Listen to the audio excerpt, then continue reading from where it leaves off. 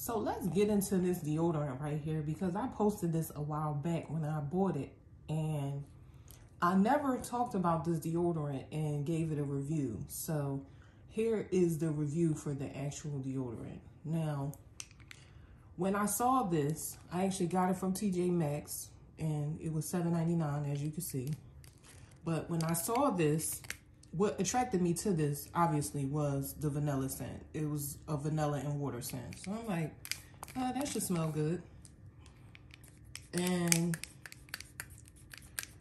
I bought this a few months ago, and it's still basically full, as you can see. Because after I bought this deodorant, I ended up having to buy the deodorant over that I normally use, which is the raw sugar.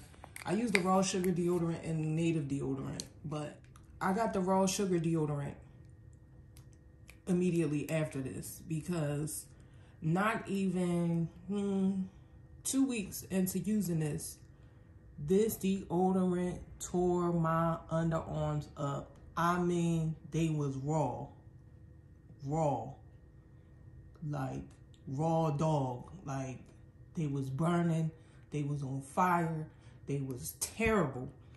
And I'm like, what happened? Like, when this deodorant actually, when you put it on, it's kind of like moist still, kind of, sort of. So I would kind of like dab a paper towel underneath my underarms to kind of like absorb some of the moisture, and then it would be fine. But as time went on, and I have never had dark underarms, but honey, this deodorant right here gave me the dark underarms. Now, I didn't even take a picture of my underarms because I was so blown away that my underarms looked like that. I couldn't even believe it, and I didn't want to be reminded of it. So I went on Amazon, because normally before I buy something new, especially like a product that I'm gonna put on my body, I normally try to like read reviews on it or get online and read reviews, but it happened so quick, and I was in TJ Maxx, and I just didn't get a chance to do it. And the one time that I didn't check the reviews, when I finally looked, I saw people having underarm and skin irritation.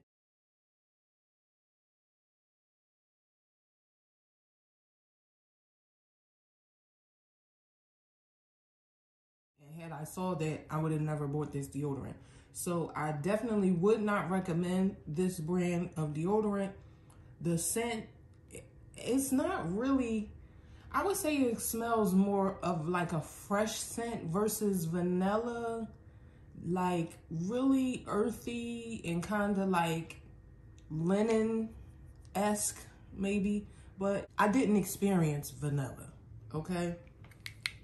Now, I thought the packaging was cute, which is obviously what attracted me to this, but that's about it. And I have to throw this entire thing in the trash, but I held on to it so I could do the review on this. But oh man, I just took an L. It's crazy out here.